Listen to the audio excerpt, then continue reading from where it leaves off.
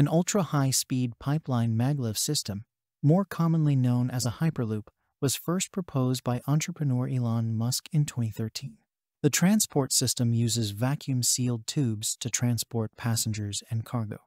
China is already a leader in high-speed rail technology, and investing in Hyperloop technology could help maintain its position as a global leader in transport innovation.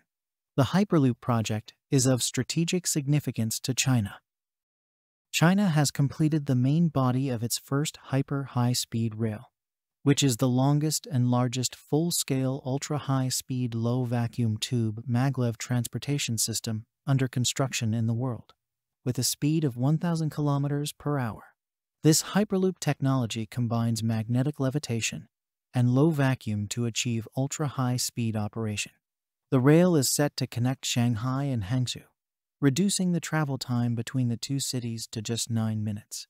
Contrary to concerns about safety, the Hyperloop system offers advantages, such as a fully enclosed track that eliminates disturbances, straight tracks that minimize turning risks, and a magnetic levitation drive that reduces mechanical failures. This makes the Hyperloop a safer and more stable transportation option compared to traditional methods. The high-speed flying train is envisioned to be used for intercity travel between mega-city clusters in the future. Several lines competed for the Hyperloop project in China, including the Beijing-Shijiazhuang, Guangzhou-Shenzhen, and Chengdu-Chongqing lines. A Beijing-Shijiazhuang line would connect the capital city of Beijing with Shijiazhuang, the capital city of Hebei province, thereby connecting two major cities in northern China and relieving congestion on existing transport routes around the capital region.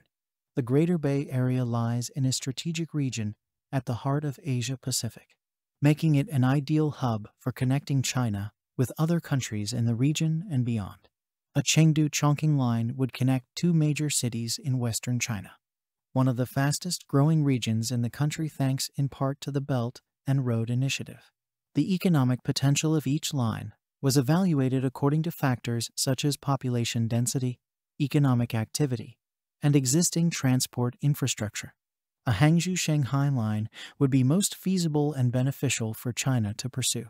Shanghai and Hangzhou are both major cities with strong economic and cultural significance, while Shanghai is the largest city in China by population, is a global financial center, and home to the world's largest Tesla car factory, which is run by Elon Musk. Hangzhou.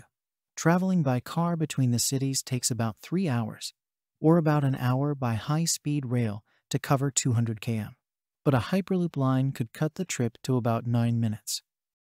In just 15 years, China has built enough high-speed rail to circle the Earth. Some engineering experts say that experience can be leveraged to accelerate the construction of a Hyperloop.